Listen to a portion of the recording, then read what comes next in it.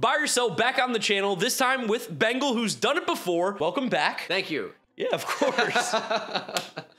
I just can't take it serious. I don't know why. Bengal's channel will be in the description down below. He does Madden. You can go check him out. Madden's coming out now. You like Madden? This is your guy. But we asked you on Twitter for your hot takes about Major League Baseball. We're going to tell you if we buy, agree, or sell, disagree. If you guys want to see more buy or sell on the channel, make sure to drop a like on it, as well as subscribe so you don't miss out on the content. Follow me on my social media, GiraffeNeckMarc. Links in description. Let's start off with a real hot one here. This one comes from friend of the channel. We know him well, Nate, at NotNate99. Says, Ronald Acuna will not win the MVP, and LA Dodger will. That's going to be a quick and easy sell for me. I think as long as Ronald Acuna stays healthy this year, he is the clear and obvious favorite to win the National League MVP. Corbin Carroll had a good fight at one point. Freddie Freeman, Mookie Betts having great seasons. They're just not Ronald Acuna. He's going to steal 80. Yeah, I think it's kind of what it comes down to, is he just built too much of a lead. 5-tool guy. I know the fielding hasn't been so great, but I'm just going to call him 5-tool anyway. I think voters are just going to prefer that over first baseman. I think Freddie Freeman's got the next best chance. But other than most recently last year, we don't see an NL first baseman win the MVP. This one comes from Mike Dro, another friend of the channel. Yankees can still make a deep run. Playoff samples are almost all flukes. Just need 2 bats and 2 arms to step up. I mean, you're asking for a lot there, especially because the Yankees don't really have like 2 good bats. It's Aaron Judge and Gleyber Torres. So you're asking for 2 more to step up. If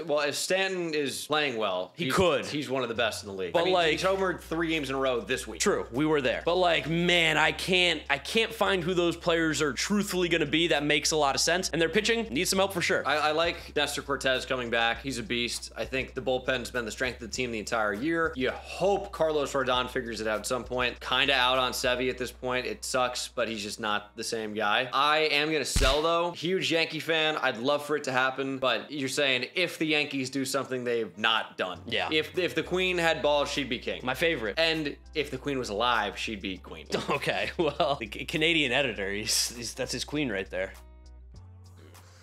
Cedric F. Brown. Ali Marmol and John Mozeliak will be fired at the end of the season. I think that's a buy. I think you have to get rid of Marmol at the absolute minimum. Mozeliak hasn't done that great of a job. He brought in some big names, brought in some big players, but obviously the success in winning hasn't really gotten to where they ultimately want it to be. So yeah, Ali Marmol, bad vibes, bad manager. Mozeliak, I think he probably gets kicked to the can too. I think you could sell me on the manager. I think GMs just though have a little bit more leeway, and we've seen that with a number of different teams, and especially this happens in football quite a bit. They're going to trade down and accumulate more picks, or they're going to trade their players. The GM doesn't want to sell to give pieces to the next GM. Yeah. Right? So the fact that they were sellers, and the fact that they held on to Arenado and Goldschmidt, I think they're going to try and compete in 2024. And if it doesn't happen then, sure, absolutely. But I think general managers tend to get a little bit more pull. Chris Tipton. Reds missed the playoffs this year, but make a championship run next year. Ooh. I don't know how I feel about this one. You got anything?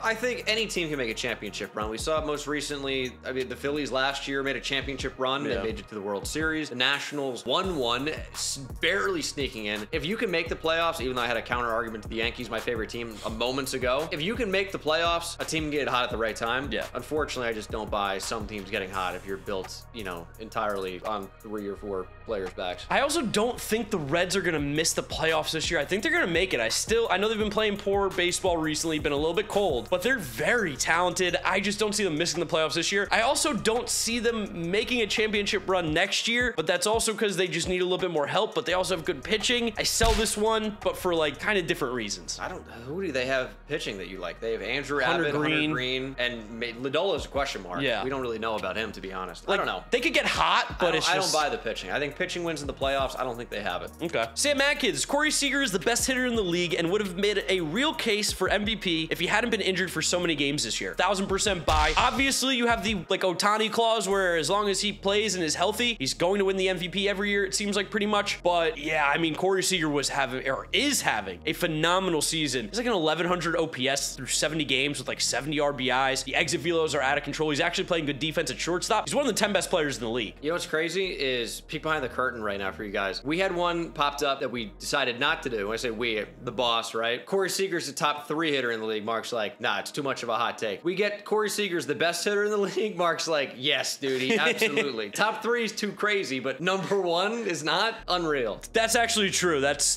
fair. I think when I read it as like one of the best hitters in the league. Nice. So reading comprehension skills. So what do you buy or sell? What's the question? Is he the best hitter in the league? No, he's not. He's so good though, but yeah. You know, it's tough to say the best. Got to put it together for a full season. Can't stay healthy. Luke, the Diamondbacks continue to struggle and miss the playoffs, but make an all-in push for 2024 during free agency. You guys like doing these two-parters. You can't just give me one. You got to sneak in a second take with it. I'm going to just talk about the Diamondbacks and the playoff chances. I think they're going to miss it. I think they're going to miss the playoffs right now. They're not playing good baseball. It's pretty much Zach Allen and I guess Merrill Kelly carrying the pitching staff, and the offense has kind of gone cold outside of the good players, and they don't have that many great ones right now. So yeah, I think they missed the playoffs. I buy. Absolutely. Dodgers are going to win the division. Yep. So that they have to get a wild card spot. It's still in the back of my mind, foolishly, I'm letting the Padres kind of trap me into believing they have too much talent to be so bad. They're close. And the Giants just continue to get it done somehow. I'd never seen them score more than about 2 runs in a game. They are, what, close to 60 wins? Yeah. Unbelievable. So I'm going to sell it. And I also, second part of it, I don't think they do make an all-in push in free agency. I don't think so. It's Major League Baseball. Some teams simply will not do it. The Diamondbacks, when have we ever really see them spend huge money on a class? You might get a guy. Yeah. But no, you couldn't even keep Patrick Corbin. That's a good point. Crazy Eyes Pete. Orioles have gassed their bullpen and they will falter in the playoffs. Their starting pitching might also regress. So a couple things here with this one. I don't think it's ever really a hot take to be like, hey, this team's not going to win at all. Like it's pretty understandable. Like sometimes you just lose baseball games. But their bullpen, grabbing Shintaro Fujinami has been crazy for them, which sounds nuts. But he's throwing 103 and he's looked absolutely dominant. Their bullpen's really, really good. Felix Bautista, Yanier Cano, and Shintaro Fujinami, along with like Cionel Perez, really good arms. I think their bullpen's not the problem. Where you do get me though is the starting pitching. The starting pitching is legitimately scary, not good enough to win a playoff series outside of maybe like a couple games here and there. It's going to be tough for them to go on the pitching back. I think they have used Felix Bautista so much, but at the same time, he is a mountain of a man, and I'm not sure that he's going to gas out the same way that we see, you know, much smaller guys do. I will say though, I kind of am a little bit more bullish on the Orioles rotation because of what we've seen lately from Grayson Rodriguez. At the same time, it's tough to say, oh, they might do this, they might do that. I don't know. I will say, Fujinami, the stuff has never been the issue. It's been the control. There's going to be an inning in the playoffs where he cannot find the strike zone, and it could be a make or break game for the Orioles. So probably. We'll see. Field season. This is a simple one. The Cubs win their division. To me, that's a sell. I don't think the Cubs will. I just don't think that team is good enough. Now, Cody Bellinger's been playing great. Dansby Swanson, aka James Swanson, has been playing well. Morel, like they have some good players, but I do not believe in that pitching staff whatsoever. I know Justin Steele's been great. I'm not going to doubt him, but I doubt the rest of those guys in that rotation. And Stroman had looked really bad before he hit the IL, and that was concerning. So for me, this is a sell. They're just not better than the Brewers or Reds, in my opinion. I'll play devil's advocate. I think the Reds are very hot and cold, and they're going to be a team that strikes out a lot, which if you go through a stretch of doing it as a team, you're just not going to win games. Yeah. The Brewers, I like, especially getting Brandon Woodruff back. And the Cubs, as much as, you know, we've seen some ups and downs from their pitchers, especially Stroman lately, they're not built necessarily with only the arms. Yeah. Their defense is some of the best in the entire league, and especially when you have Steele and Stroman at his best, and Kyle Hendricks, these guys that force weak contact and get ground balls. The defense behind them can make those guys look a lot better than maybe they would be in another situation. I could easily see the Cubs making a run. We've already seen them go on big win streaks this season. Been hot, yeah. I'm just worried that they might have peaked too early, which is like, oh, that's a real thing. Peaking early. Mets did it last year. All right, this one's from Barrett Claprude. The Mets will go on a crazy win streak and make a wild card and take it to the World Series and beat the O's in 5 games. You're really, really wishing for a lot. Maybe you'll take this one here. What do you think? No. Yeah.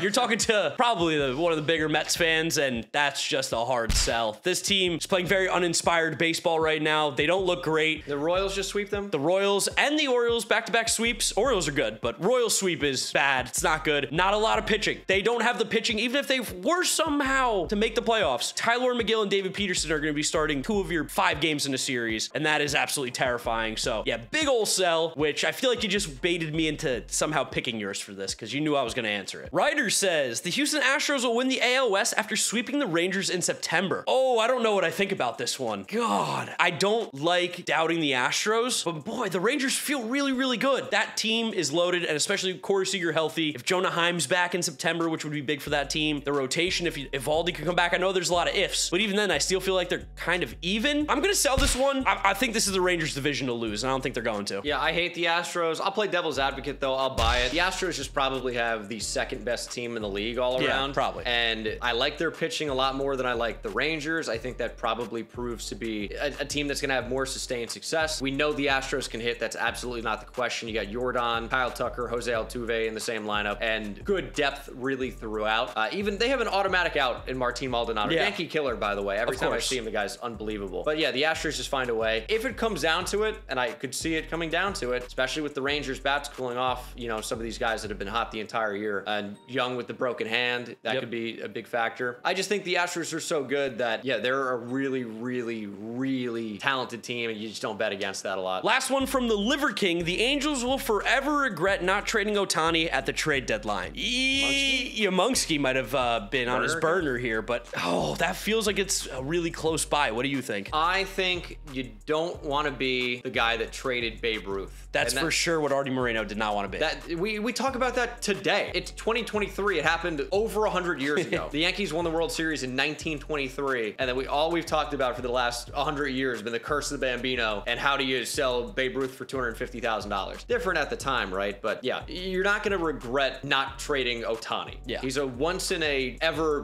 sport player, literally. I can't even say generational. So yeah, I think there's a chance you re-sign him too. I was gonna bring that up. I was like, I think Angels fans might regret it, and that's only if he leaves. But I think there's a very good chance that Ohtani stays with the Angels, re-signs with them. I know he's trying to win, and they're really not winning or competing. Well, they are competing, but not winning. But like leaving Trout, you have a good core of guys that you can build around if there's competency there. And at least at this trade deadline, they made the conscious decision, we're not selling. And I thought the guys that they brought in made their team better. Have they played well since then? Absolutely not. But I don't think they regret it. And like you said, Artie Moreno just didn't want to be the guy to trade Ohtani. Angels fans might be upset, but only if he leaves. And what's the likelihood of re-signing him? If he goes to the Dodgers, I think it's a lot less. Yeah. Pretty much same area. No, not the same exact city within Los Angeles. But if you train with the Dodgers and he wins a World Series with the Dodgers, you can say goodbye. And I feel like it's hard to trade to like the Dodgers, who would be one of the teams that has the best package back, and then see him win in the same 25-minute radius. Competing for relatively the same fans, even though we know they're not really like the same area. But yeah, I'm gonna sell that one. All right, so that was it for buy or sell. Let us know what you guys agree with down in the comment section below, as well as drop your hot takes. That way, for the next one, I might actually use the YouTube comment section for once. Remember to check out the description for Bengals channel. Link down there. Subscribe. Madden guy. New Madden coming out. Go subscribe over there. If you like what you see over here, drop a like. Subscribe to my channel. Follow me on my social media at GiraffeNeckMarc. Links are in description. That's where I'll wrap it up. You know the drill from here on out. You'll look over Bengals face. That'll be my most recent video. It might even have him in it. And if you click over my face, YouTube's like, hey, you're gonna like that video. I recommend it. Click through those if you have not yet seen them. Thank you guys for watching, and I'll see you all tomorrow for another video. Bye.